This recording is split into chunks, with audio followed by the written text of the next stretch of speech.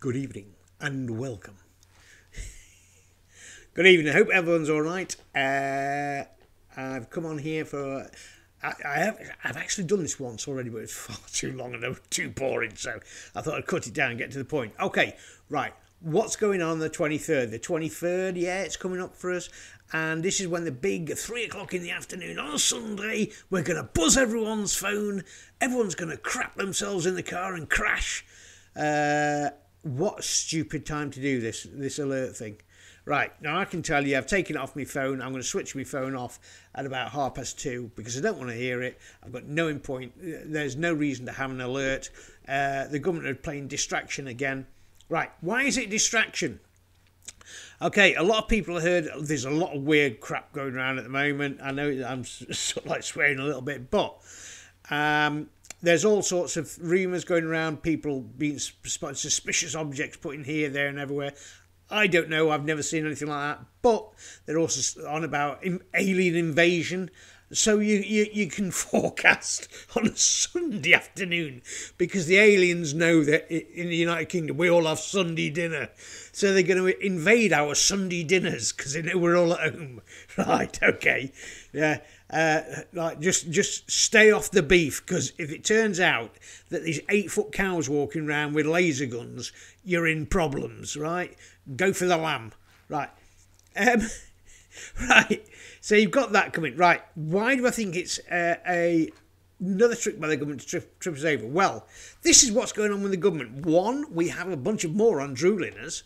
That probably is a good start. Two, they keep getting caught out for lying, bullying, cheating.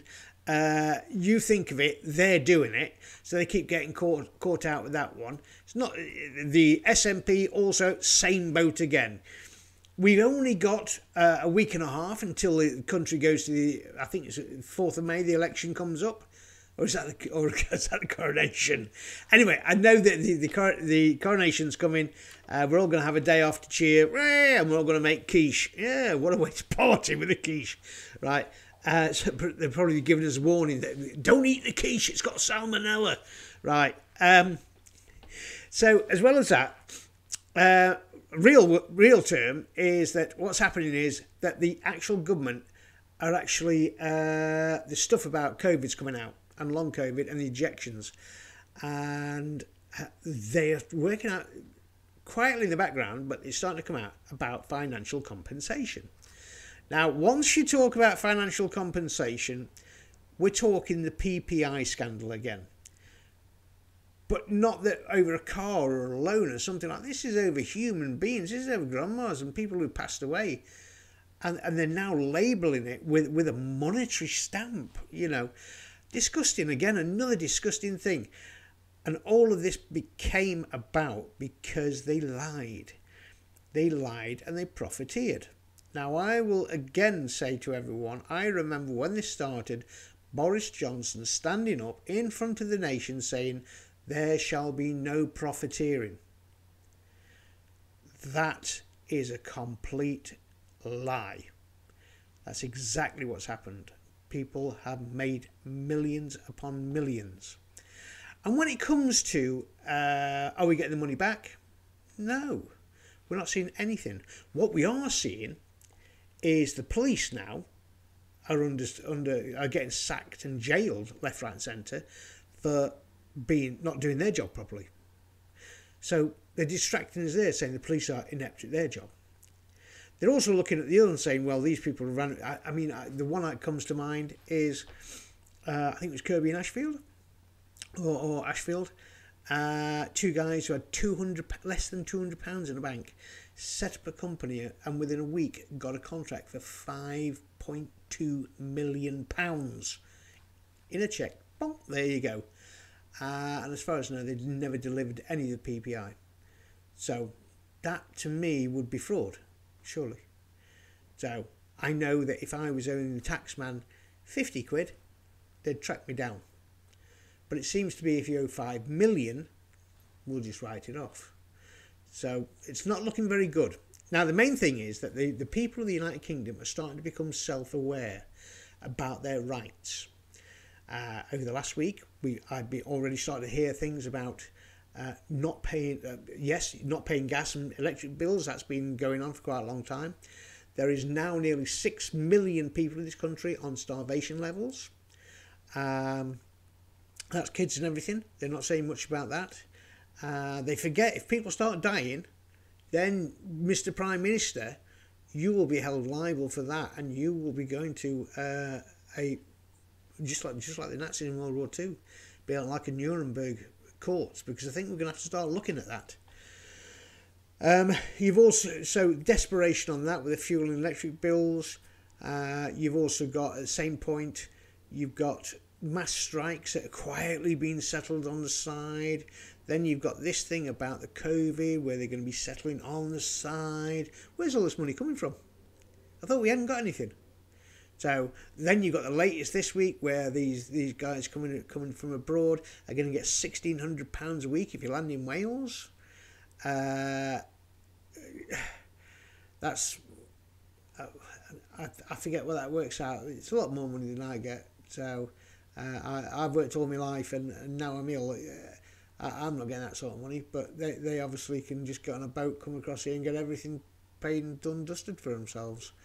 So that's not going to wind people up as well. The government has to realise, it's as simple as this.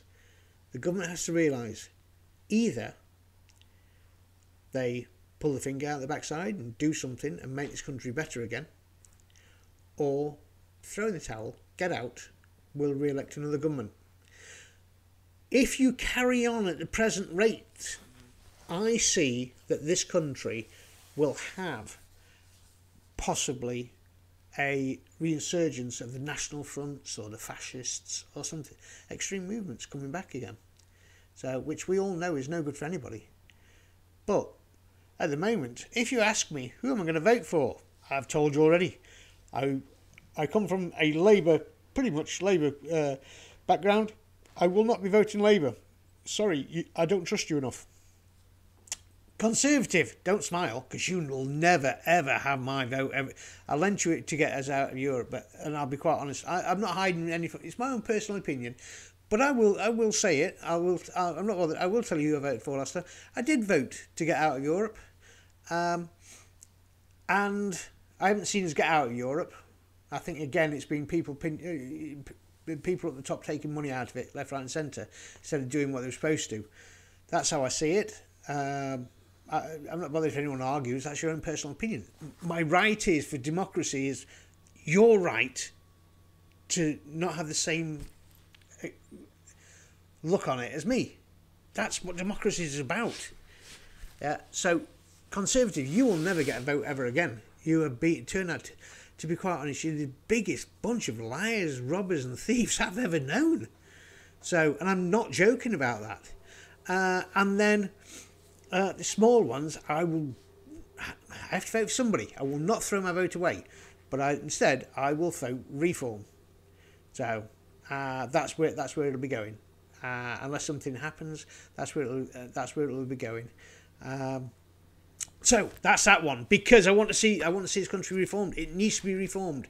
The people of the United Kingdom are waking up. They're realising what common law is about, and they've suddenly realising, even when you go on YouTube and you find lawyers going on explaining that actually the government do not run the country, the people run the country.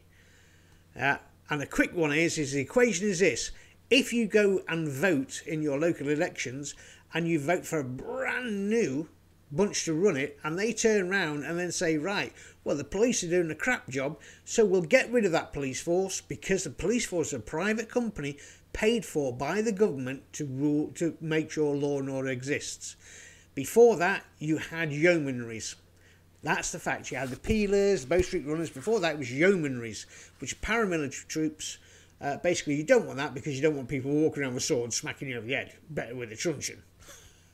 Right, so, but the fact is this: if you get rid of that council can then vote in another new police force to look after the law and order. So we know the police are getting loads of court cases against them where they've been doing wrong. So that's all in all. But it's also a distraction again, because with them being under pressure with that, they're not going to look into too much about the frauds that's been going on by the parliamentarians. So, you know, catch-22. If I was policeman, I'd pull your fingers out, get hold of those fraudsters, link them through, and every one of those people associated with them, jail. If I owed you 50 quid, you'd come after me. And law should be equal in all eyes, no matter rich or poor in this country. So, if they've been stealing, they go to jail. Not the other way around, send the poor people. The rich are exactly the same as the poor on that count. The law should be for everybody. All right, on that note,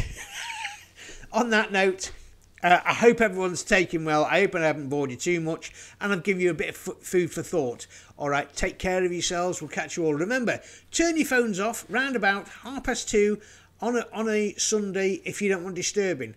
All right, and I will catch you all before that, I'm sure. Have a nice evening. Ta-ta.